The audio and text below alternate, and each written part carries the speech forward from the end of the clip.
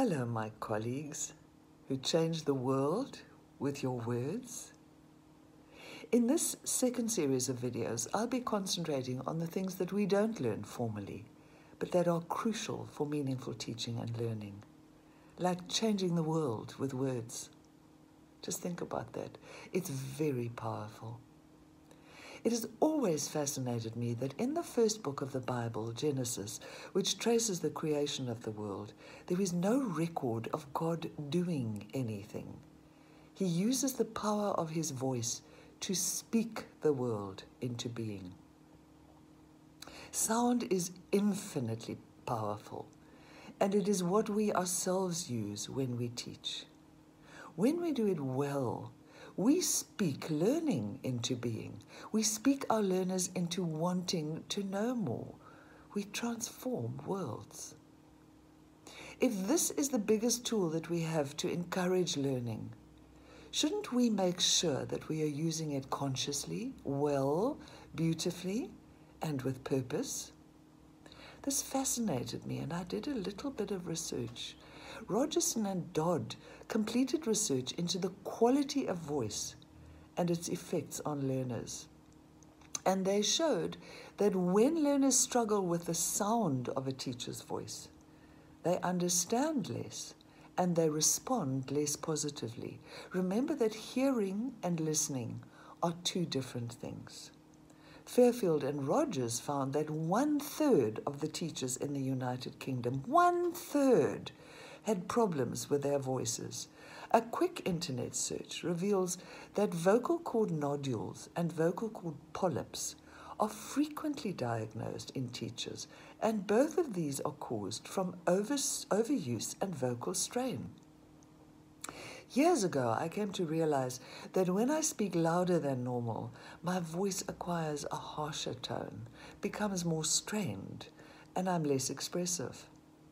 I consciously work at this when I teach in face-to-face situations, and I try to become aware of the quality of the sound that I am producing.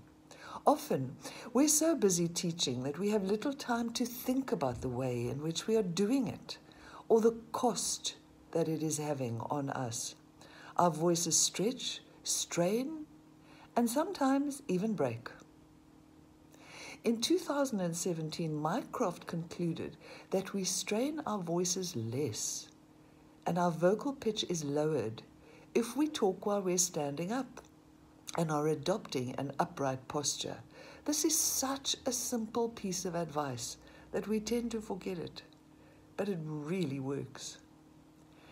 Technology makes it so easy for us to do our own research and to become aware of the kinds of sounds that we make in our classrooms. Just put your cell phone on your table, press the record button, and continue with your lesson. When you're at home, reflect a little. Listen to the recording as if you were a learner in your own class, and ask yourself some critical questions.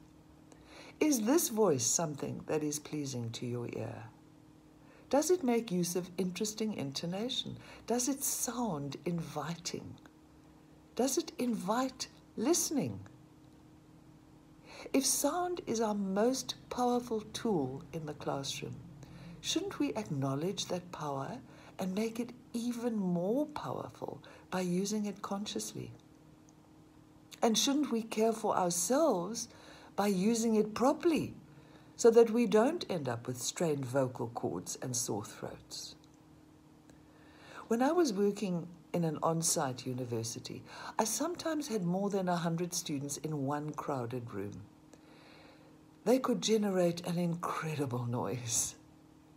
I consciously spoke softly, using my body and facial expression to convey meaning, and they always settled down without me having to yell. I suppose the choice is really ours. We can use our voices like weapons, or we can use them like instruments to build. We can speak our learners into wanting to know. Now, how does that sound? Take care of yourselves. I'll see you again.